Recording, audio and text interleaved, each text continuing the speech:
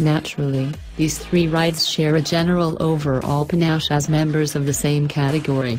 But they are by no means cookie-cutter rides with plenty of aesthetic differences in spite of the dearth of body panels that would normally define the looks, or at least strongly influence them.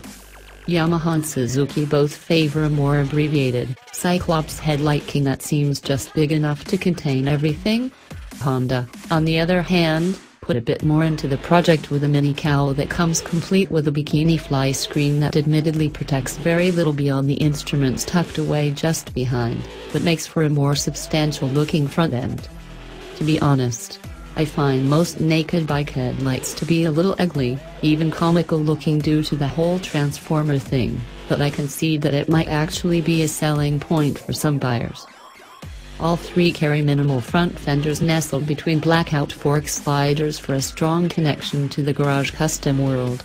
Honda alone uses the cheek fairings for a bit of bling with a splash of silver paint that sets them apart from their surrounds, while Yamaha opts for more subtle blackout and Suzuki keeps that area clean with no cheeks at all. The fuel tanks are slightly different as usual, and in this case Yami is the one showing up with the ugly date with an unusual shape that incorporates a sharpish angle that just ruins the smooth curves for me.